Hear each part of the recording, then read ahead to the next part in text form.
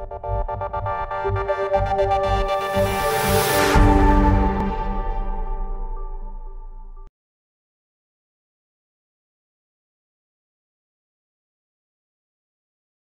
today I had to give a talk on a subject known as obstructive sleep apnea and its link with diabetes. Obstructive sleep apnea, let me explain to you what it is. It is the obstruction of the respiratory passage when a person goes to sleep, or we call it sleep apnea. And due to the collapse of the respiratory tract, there is an obstruction to the flow of air going inside the lung and the oxygen starts dropping down.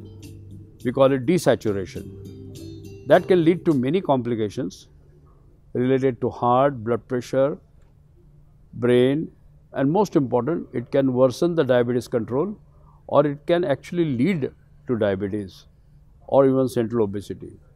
There are many predisposing factors to obstructive sleep apnea. One of them is obesity.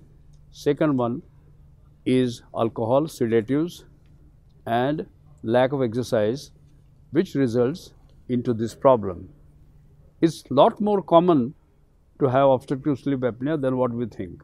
We only think that the people who snore loudly may have obstruction to the respiratory passage. It's not really true.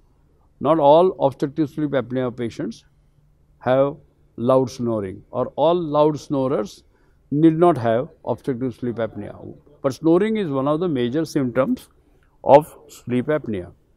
Other causes that the person says that I never feel fresh when I wake up. Second thing, they say that I get early morning headache. The blood pressure remains uncontrolled in spite of multiple drugs, or they can have a lot of sleep related problems.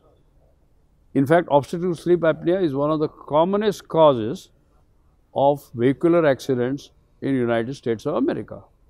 So this is a serious condition and it can be easily diagnosed by a small sleep study done at home, which tells you what is known as hypoxia, hypopnea apnea index, or HAI.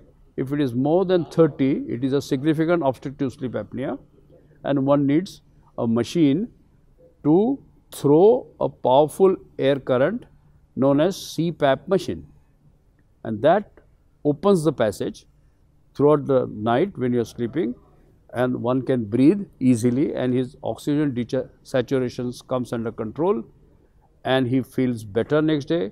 There are many metabolic abnormalities are corrected if you use this machine. But of course, to use this machine, you have to take a help of your pulmonologist and find out which machine will help you. But most important, keep a high index of suspicion on all those people who have these symptoms. Thank you very much.